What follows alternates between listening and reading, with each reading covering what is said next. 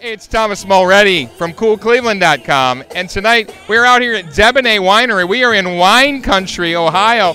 We're in Ashtabula County. We're here with Mark Winchell, who's the executive director of the Ashtabula County CVB. Mark, what is going on here tonight? You know, it's just a typical Saturday night in Ashtabula County. Really, this is wine country. There's experiences, there's live music, there's people, they're enjoying themselves, there's food, and it really is just a great experience. You know, it's more than just hitting winery, grabbing a taste, and moving on. People might be used to that in California. It's not like that around here, is it? Absolutely. If you look around, people are sitting down there enjoying themselves. There's food, there's entertainment. The average stay at an Ohio winery is 3.5 hours. We want you to come out and enjoy yourself with friends, family, and other good folks.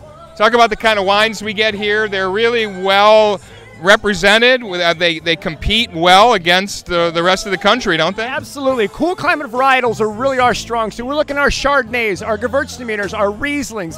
We do those as well as anybody else in the world. We're not trying to be California. We're trying to be Northeast Ohio and do that very, very well. You got a whole scene. It's really about the experience, right? I mean, the wine is great, but it's about coming out and hanging out. Talk about the music. Talk about the entertainment. Truly, we have 22 wineries in this region, and all of these wineries are offering live entertainment 2, 3, 4, 7 days a week. There's lots of experiences. Come out with your friends, come out with your families, your girlfriends, all the people you want to be out here with. This is truly the place to be when you're talking about fall season, summer season, year-round. It is a place you want to be and experience outdoor entertainment.